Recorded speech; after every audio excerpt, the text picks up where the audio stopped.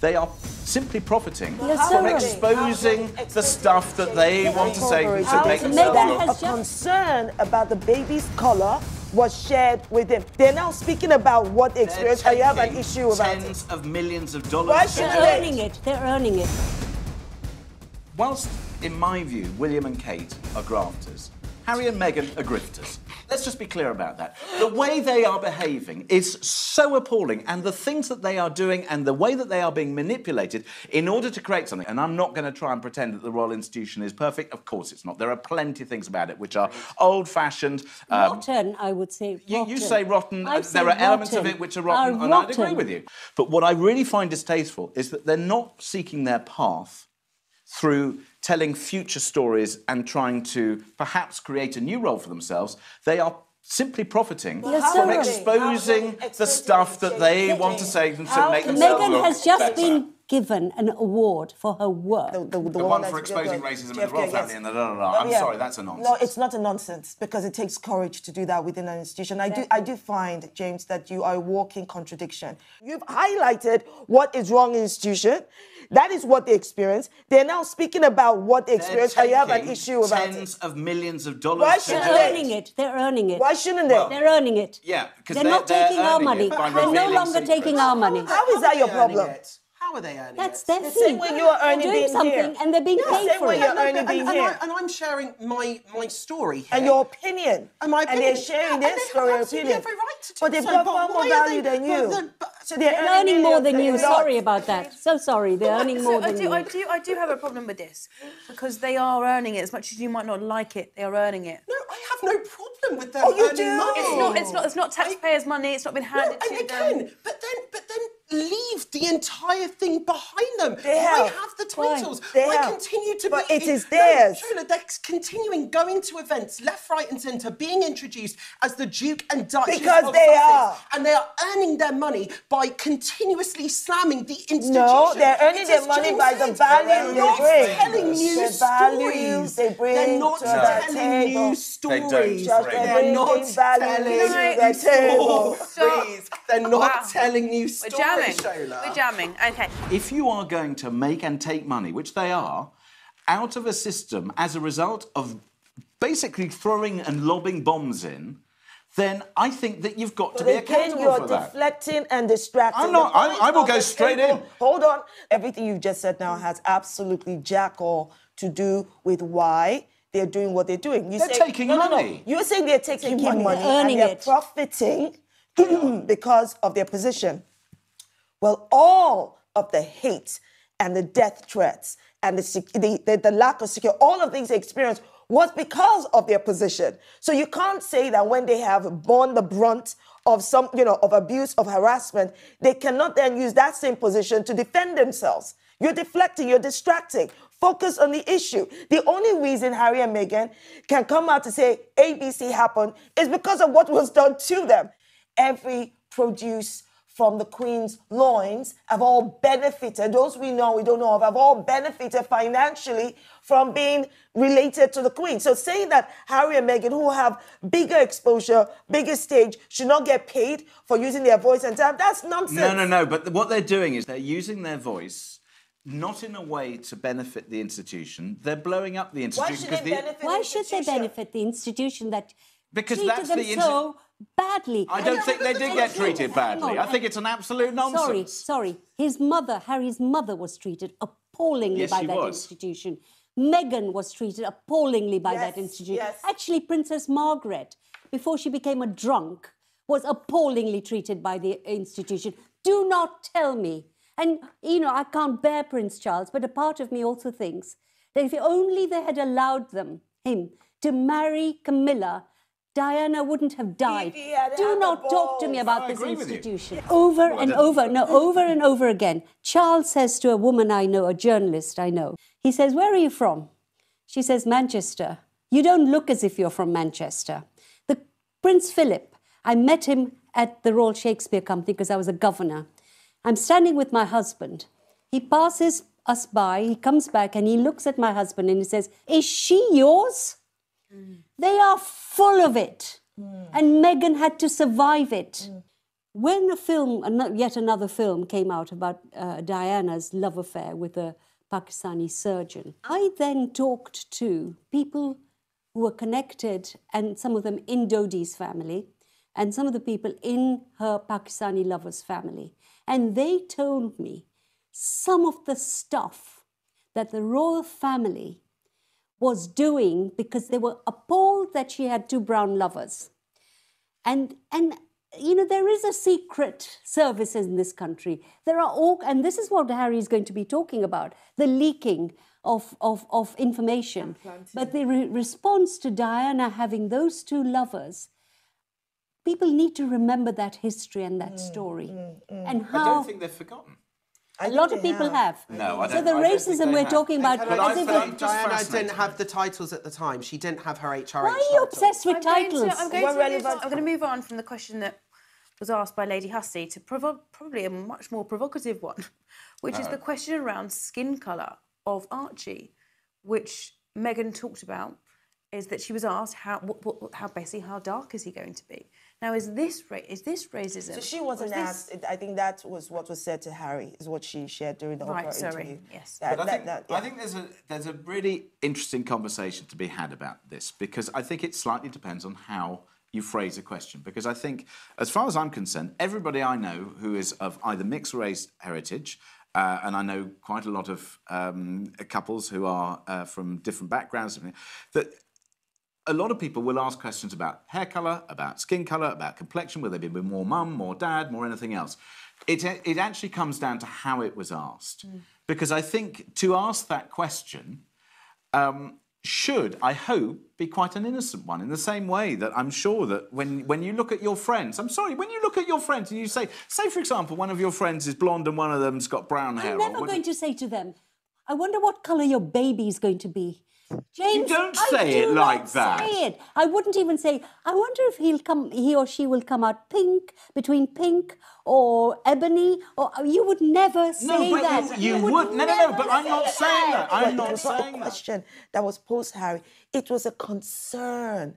It wasn't. we don't know. No, listen. We don't know. Meghan, listen. And that's the problem. Meghan and Harry corroborated this, that a concern about the baby's colour was shared with him. Concern. Yeah, you said the word concern. Concern. And the question it's is... an English word. Yeah. That should raise red flags. Now, I agree. If they use the word concern, I am too concerned. That they are concerned. That they are concerned. If they are speculating, I think speculating over hair colour or how they're going to look, or the mum or the dad or whatever... The mums and the dads have that right.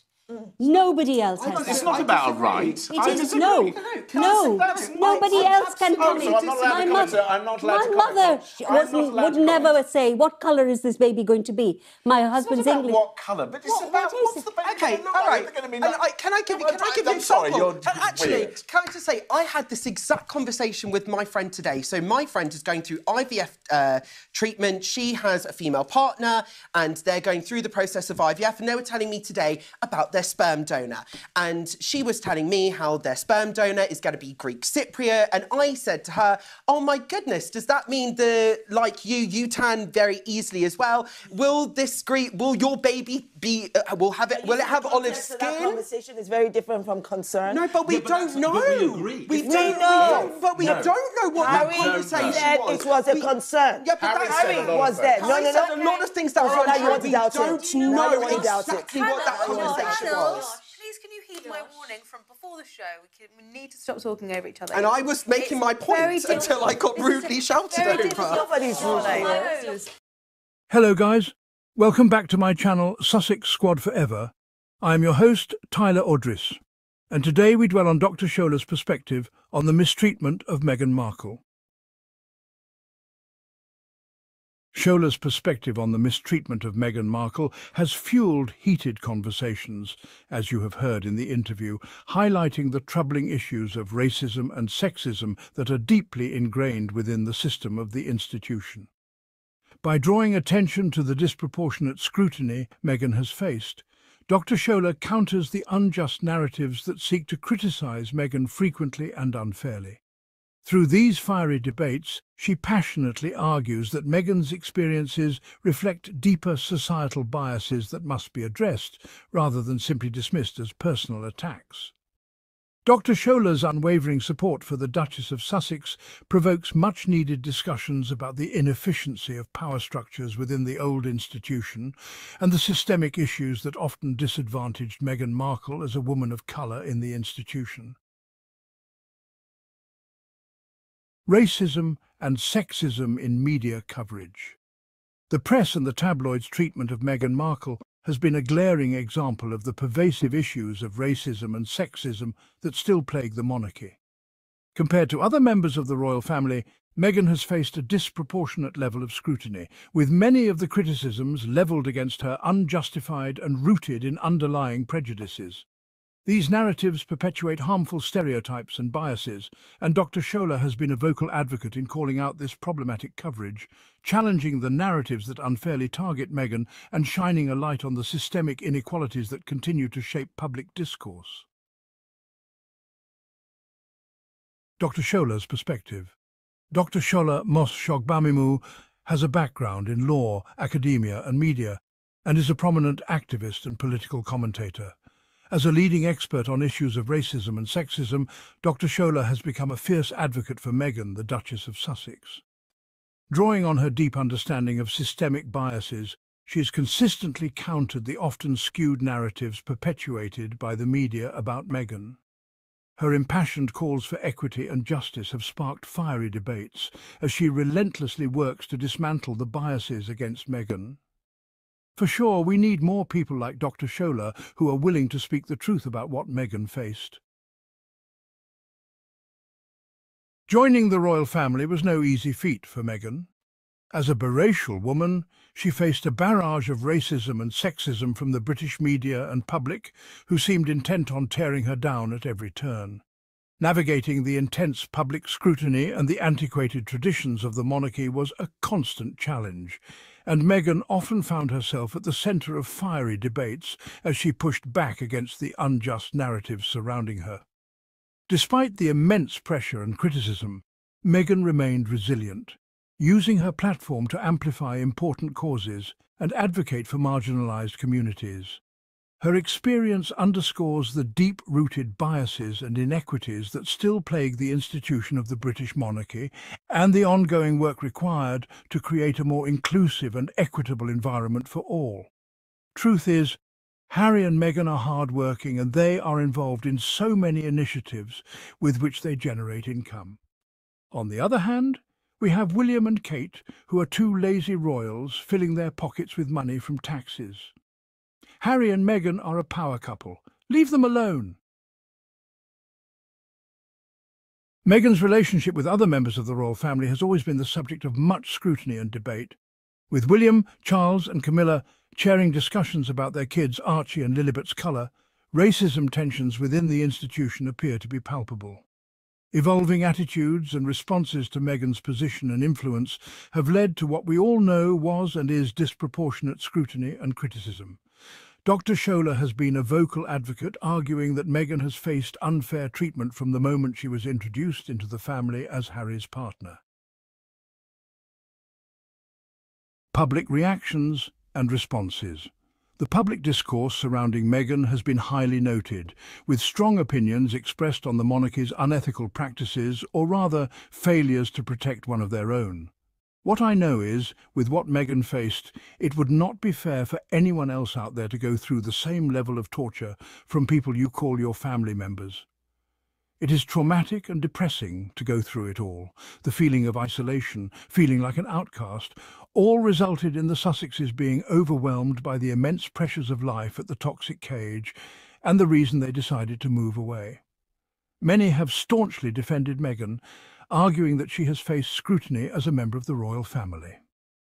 Dr. Shola has been at the forefront of these conversations, and many other countless friends, radio and TV hosts, and even some correspondents from the institution countering narratives that they believe unfairly target Meghan and highlighting issues of racism, sexism and media bias. The intensity of these debates reflects the deep-seated societal tensions and also the institution's failures. Broader conversations on diversity and inclusion. As the public discourse around diversity and inclusion continues to evolve, it is crucial to recognise the importance of representation and visibility. Marginalised communities have long struggled to have their voices heard and their experiences validated. By amplifying diverse perspectives and elevating underrepresented narratives, we can begin to address the Sussex story, realising the systemic biases and inequalities that have persisted for far too long. This is not merely a matter of political correctness, but a fundamental aspect of creating a more just and equitable society. The way forward. Promoting fair and responsible media coverage is crucial in addressing the systemic issues Meghan has faced. By fostering greater understanding and empathy, we can bridge divides and encourage meaningful dialogue, especially when we want to talk about Harry and Meghan. Ultimately, advocating for tangible change, whether through policy reforms, industry standards, or grassroots initiatives, is the only way to dismantle the deeply rooted biases that have so unfairly targeted Harry and Meghan. It will take sustained effort, but the path forward is clear. Let us all work tirelessly towards a more just, equitable society. Thank you guys for watching. I'm your host, Tyler Audrice. Goodbye.